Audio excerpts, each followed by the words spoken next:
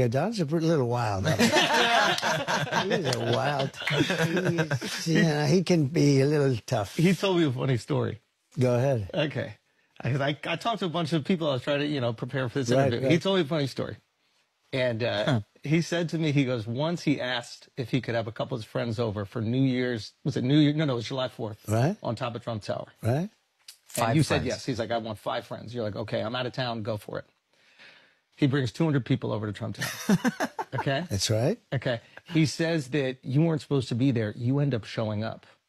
You hear some noise upstairs. You come up. You go, what the fuck is everybody doing here? Get the hell out of my house. He said he cleaned for the next 36 hours. And he said, to this day, you have never brought up that it even happened. And he said, I'm starting to believe it might not have happened. Yeah. So can you give him closure? No, it happened. No, I can never give closure. You can never forget.